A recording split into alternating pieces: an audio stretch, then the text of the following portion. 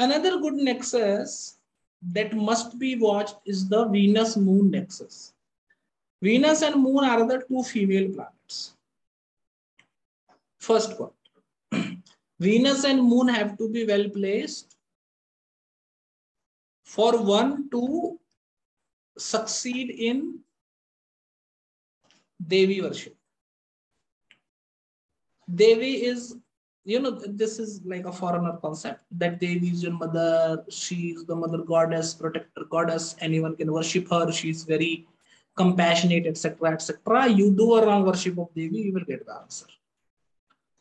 I remember there was a student, he watching some YouTube astrologers who connect Bharni to Ma Kamakhya, went to Kamakhya, and where he came back from there, his life was like disturbed.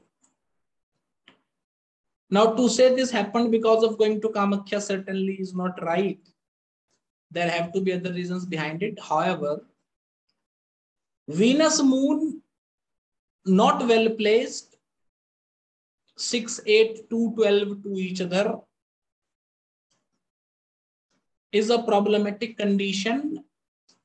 I will not say that one should not be in Devi worship in that scenario, because even Ramakrishna Paramahans, the great Devi Sadhak, have Venus and Moon in 212 to each other. So I will not say that this they should not be in Devi worship, but certainly I will say that they should not go uninitiated into Devi worship. First, they should search for a good guru, and only then they should go into Devi worship. Specifically in those cases when Venus and Moon have a 6, 8, 2, 12 connection, both in D1 and D9 chart, first get properly initiated, then go into Devi worship. Specifically in the case of saints who have succeeded in Devi worship, such as Shri Bam Khipa or the Swamiji of Datiya and many more, Venus and Moon have a very good nexus, are generally placed in 311 or in the same house. They get the blessings of Devi. Though Thakur Ramakrishna Paramahans is a great exception into it, but he was an avatar incarnation itself, so not talking about it much. According to Gemini, a connection between Venus, Moon sitting together, aspecting each other, or being in 311 to each other is a combination for someone having vehicles. I will say the good placement of Venus plus Venus and Moon, good placement towards each other, being in mutual kendras, konas to each other, gives one comfort and luxuries in life. For maximum of small things in their life, small matters in their life, they are almost tension free. They can live tension free. There is no doubt about it. Also, Venus and Moon having a good relationship, sharing a good nexus, indicate that even at the old age, person will be liked and supported by many and will not be left alone, which in other cases, when Venus and Moon are not well situated from each other, generally at the end of life, the person is left alone. And because of his own nature and behavior, people don't like to have connection with them. See, this is because, you can be male or you can be female. That is another point. But everyone have a male aspect of courage, determination, taking responsibility, and everyone have a male aspect of dedication, nourishing, and these qualities. This Venus and Moon indicate that female aspect of personality that is essential. Specifically in the horoscope of male, Venus and Moon have to be quite powerful for the male to be able to have those woman-like feelings, so that they can have a balanced personality, In many cases, this Venus and now see, I will tell you what. In the case of criminals or those who commit crime against women, you will see Moon and Venus are both powerful, but both afflicted. So what happens? Venus and Moon is not powerful. You don't have those female qualities of compassion, nourishment, etc. Okay. For a female chart, this is bad. This is a female akin to a male pathetic situation. Right? If female is akin to the male, that is a female having weak Venus and Moon. So nothing in her life can be good, specifically marriage, because she have the male approach and female qualities are missing. It is like my wife growing up a mustache. So certainly not a favorable condition to be in. That you can be of modern thoughts, but your thoughts are your thoughts. You cannot superimpose it on your partner. And this is such a planetary combination because see, partner is marrying a lady. So he's expecting the lady to be a lady. He will not want a lady to be a male. This is the secret of Stri Jatak. Right? Which those who are uninitiated or those who don't have much intellect cannot understand certainly. Right? However, leaving it aside.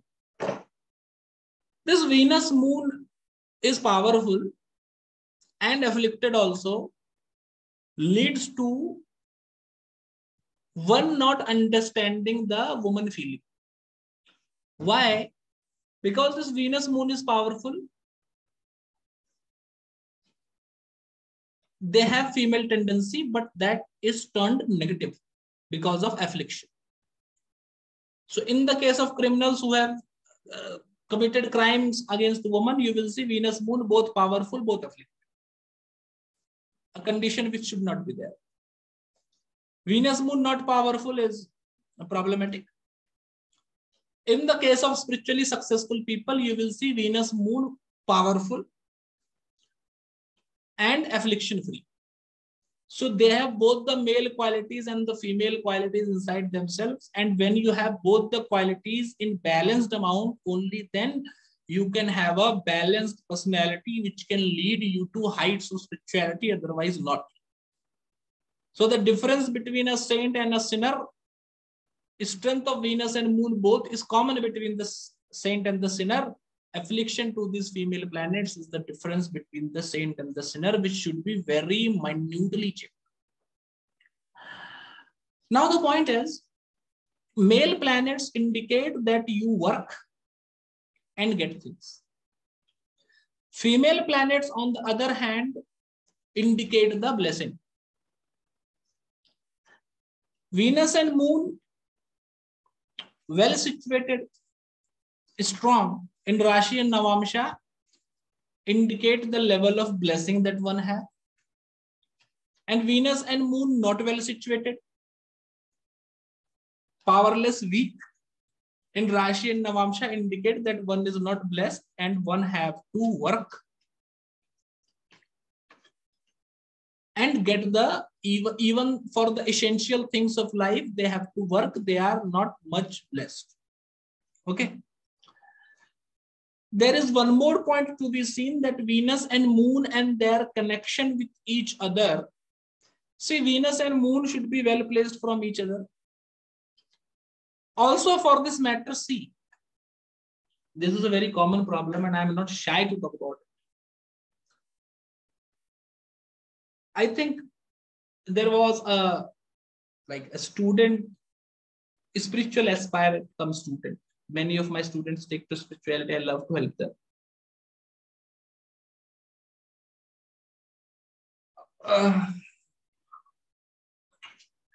See, female happiness. Okay. The sexuality from Venus and the motherly aspect of Moon should not be confused. They have to be understood in different contexts. You know, you can create a cloth, create a cloth, using a needle, but cannot do it using the sword. You can fight a battle using a sword, cannot do it using a needle. This, so you understand, you are that much intelligent, I know. Venus and Moon are both important. They should not be in a bad situation. When Venus and Moon are not well placed from each other, leaving few horoscopes around. See, there is one very strong rule in the horoscope of Swami Ramakrishna Paramahansa, which supersedes everything that I am telling, the bad connection between Venus and Moon. And that superseding condition I am not wishing to tell right now. Okay. So that's why. But in the horoscope, where Venus and Moon are not well placed from each other, you understand only one aspect of the personality and don't understand the other aspect of personality. For the case of Ramakrishna Paramahansa, Moon is in the Lagna and Venus is in the 12th house. He understands the divine aspect of mother and doesn't understand the another aspect. Right?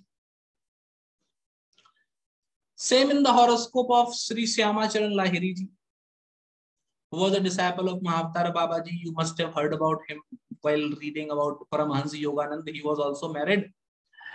And he have a Moon and Venus in 212 to each other, where Venus goes to the 12th house and Moon goes to the 11th house, indicating that he only, and 11th house is good house, 12th house is bad house, indicating that he only understands the maternal aspect of the female and is not concerned with another aspect of the female.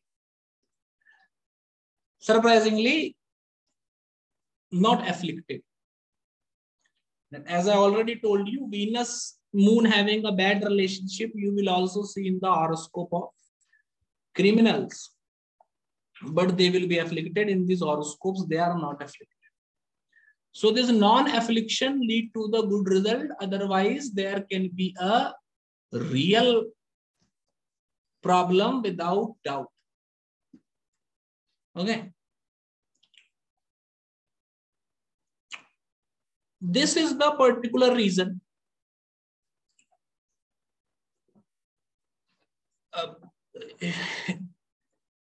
Venus and Moon in mutual kendras to each other. Venus and Moon both in the kendra, 1, 4, 7, 10 houses, both have, leads to the condition where one have like physical relationship with those female they are not supposed to have a physical relationship with, to commit a crime. In my younger days, I was very keen on predicting these things, have done it many a times. People having a relationship with their cousins, etc. Which surprisingly came true to 90% of the cases, but then I stopped doing it. These are, free times. When you are sitting free, you do such experiment. It is good in young age, not nowadays. However, Venus, Moon, both in kendras and afflicted lead to such combinations, indicating that this understanding of a female principle is somehow getting flawed, which should be very essentially checked if you want to check the nature, character, behavior of a person, and specifically when you want to match the horoscope for marriage, specifically with regard to the male chart, because this is something that is very essential to be checked. You cannot miss it. Right? So all and all, good relationship between Venus and Moon, both of them getting strong, gives you enjoyment, fulfillment of wishes and desires and blessings in life. Bad relationship between Venus and Moon not only take the happiness related to these things from your life, but also gives you a flawed understanding of the female principle, which can further lead to either making you a saint when they are not afflicted or making you a sinner when they are afflicted. This is the only difference between the horoscope of a common man, a highly elevated saint, or a highly degraded sinner. Needs to be very closely checked. This female nexus in the horoscope is very, very important, because if you don't understand this female nexus, you will not be able to understand how the life of the person goes on this planet female earth. And neither you will be able to understand how much blessing one gets from female Shri Lakshmi. There's one more small point. I have a friend. He's very highly situated at one of the Sankaracharya Mathas. Back then, I think around 2017-18, we were having a discussion. And in that discussion, the thing was like the Nagaloka, the world of the snakes, opens through Venus. Venus is the king of the world of the snakes.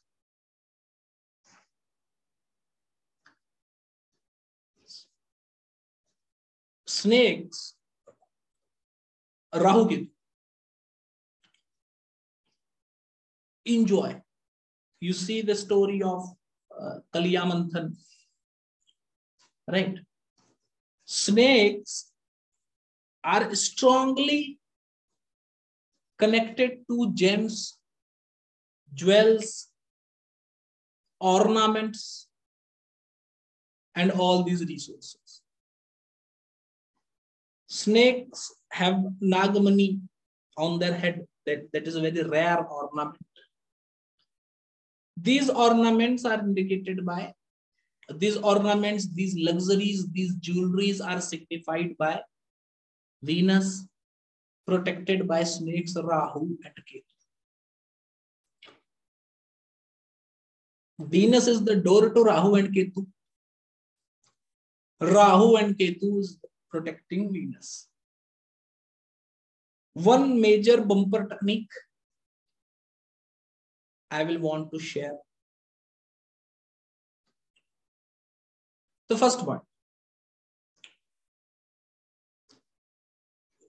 Venus and Jupiter, from the previous series. The sign lord of Venus and the sign lord of Jupiter well placed from each other. One have blessed life, gets all his wishes and desires fulfilled. Not well placed, wishes and desires are not fulfilled. Person have to settle on whatever they get. The sign lord of Venus and the sign lord of Jupiter are well placed to each other. Even the person having a bad marital life wish to have a good marital life. Either their spouse will change their nature or they will get married to a good spouse. Okay. The sign lord of Moon and the sign lord of Venus well placed from each other. One is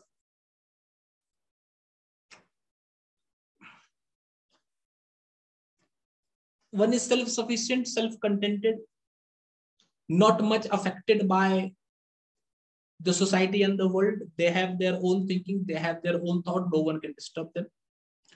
The sign lord of the Jupiter and the sign lord of the Moon not well placed from each other, 2-12-6-8 from each other. One is highly dependent on the external factors. Someone say bad word to them, make their whole day bad, ruin their mood. They will not be in the condition to do anything, think on anything. Will become very sad because of external influences. They will ruin their life. That kind of a people who give more importance to others than their, as compared to their own thinking, their own thought, their own understanding about something. Okay.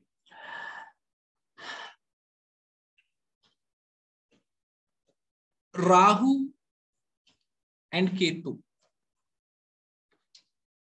Venus is the door to Rahu and Ketu. Rahu and Ketu protect Venus. When you commit any immoral thing related to the house where Venus is situated, Rahu and Ketu get destroyed.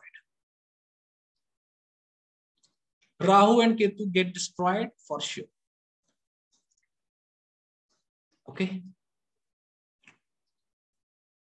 When someone disturbs you in those areas where your Rahu and Ketu is situated,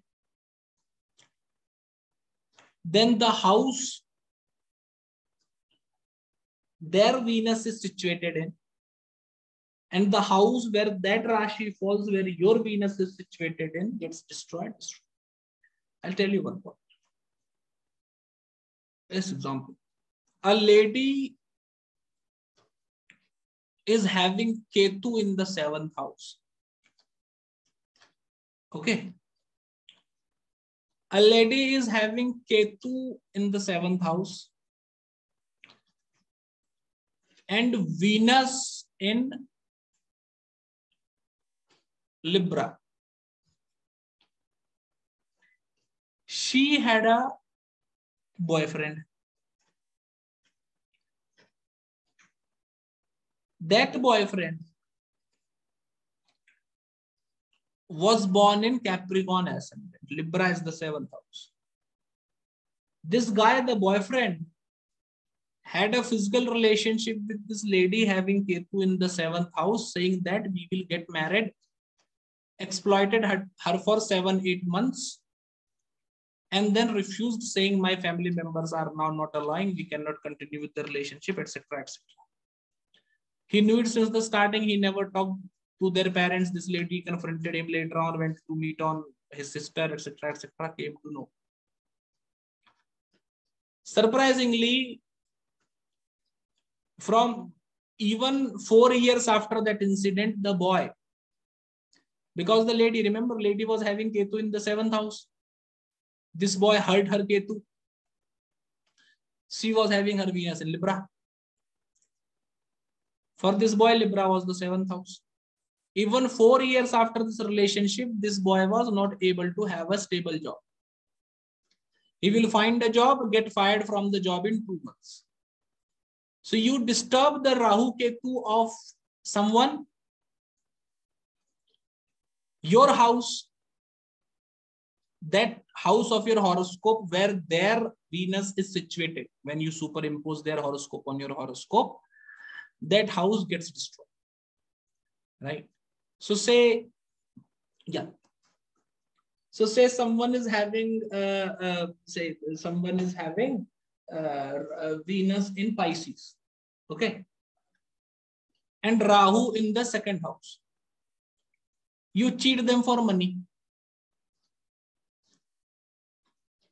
Someone having Venus in Pisces, Rahu in the 2nd house, you cheat them for money, and wherever your Pisces is there, that house will get destroyed.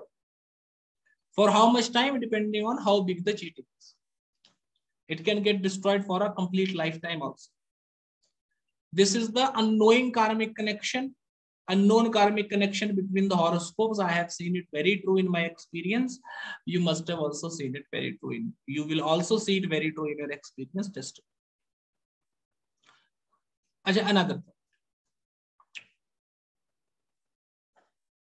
This is the Rahu Ketu being the protector of Venus. All right. There are more things that can be elaborated on it. There are many more things into it. I'm not discussing it. Okay.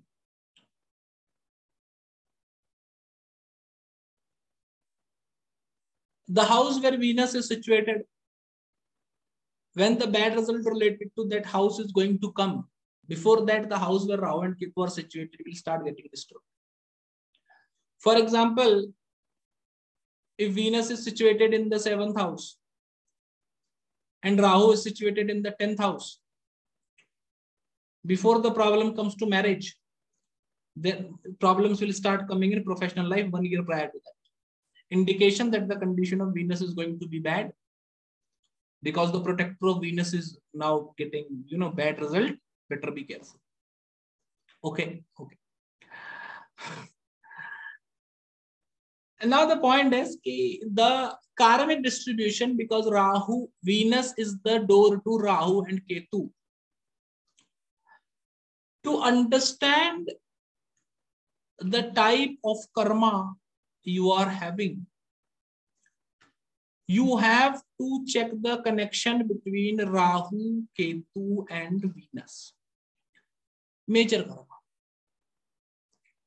It is based on the house. Specifically, Rahu and Venus. Ketu is always 7 to Rahu, Rahu and Venus. Ketu, Rahu, 5-9, disperse the knowledge is what you are supposed to do. Right? Venus, Rahu, 2-12, either earning money or getting free from all type of bondage, bandhan of Maya, illusion is the duty, is the karma that one is supposed to have. I will wish to give you a few examples related to it. In the horoscope of Sri Ramakrishna Paramahans, Venus and Rahu are 3-11 to each other. Third house indicate courage, hard work, Upadesh. Teaching. Upadesh, spoken words, spoken philosophy. 3-11 connection to show a path to the world, to advise third house to the world and show using your example to the world. He is a saint who lived in a marital life and had students and taught the whole world the type of relationship a guru should have with their students, with their spouse, and with everyone.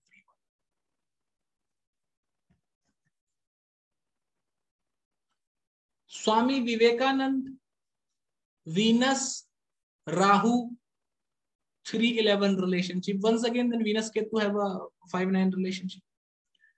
Venus, Rahu, 3-11, once again, indicates that preaching from the third house, travel, his work, his path, the path he chosen was the karma that he did and shown to the world how to do it. Generally, in the case of Guru and Shishya, you will see same type of connection between Venus Rahu. 3-11 in the horoscope of Swami Vivekananda, 3-11 in the horoscope of Ramakrishna Paramahans, indicating both are going to do same type of karmas. Ramana Maharshi, Venus and Rahu once again have a 3-11 relationship. Third house indicates Guru Upadesha, the advice of the Guru. Advising people, showing them the path of austerity and sadhana, making your life as an example and demonstrating it to people how to live. 3-11 connection. Once again, third house also indicates yoga, hatha yoga, etc. Once again, a 3-11 connection.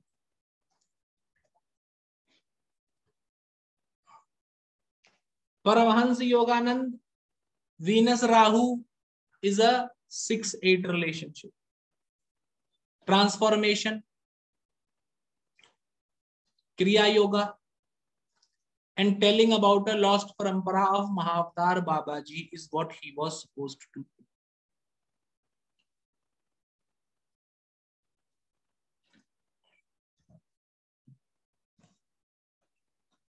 Karl Marx, Venus and Rahu in 2-12 to each other. Freedom. Freedom from the exploitation for many is what he induced. So the mutual position of Rahu and Venus gives a hint on what you are supposed to do in this world. If Venus and Rahu, both of them are powerful, being in own Rashi, Vargottam, etc., then the karma is big, impacting many. When they are not that much powerful, then the karma is small, only impacting your life and life of people around you. Venus and Rahu have a very intricate relationship, which should be very closely checked between all those people who are closely connected to each other, parents and child, siblings, Guru-Shishya, all of them. Only those who have equivalent placement of these planets fulfill the work done by each other or assigned to each other. Otherwise, there can be a problem. For example, Ramakrishna Paramahans, who is having a 311 connection between Venus and Rahu, came here to teach us about spirituality, way to live a life, and all these things. He was married to Shri Sharda Devi, his wife. Will his wife also continue to do what he wants? Will his wife also fulfill his wishes and desires? Or his wife will have, okay, you choose to be a sannyasi, I married a person, I want to live marital life, I am not living with you, or etc. Will go otherwise. She is also having Venus Ketu 311 relationship. Ramakrishna Paramahans is having Venus Rahu, she is having Venus Ketu. For male, Venus Rahu connection. For female, Venus Ketu connection. It tells you what if two people, can they work together, support the karma and target of each other, or choose their own way? Father wants their child to do something. Will the child do that or not? If their Venus and Rahu or Venus and Ketu having same type of connections in D1 and D9, son will take on the work that father wants him to do, otherwise will choose his another path. This should be very closely checked in every horoscope if we want to know about the karmas we have with each other. Thank you for watching the video. Have a good day ahead.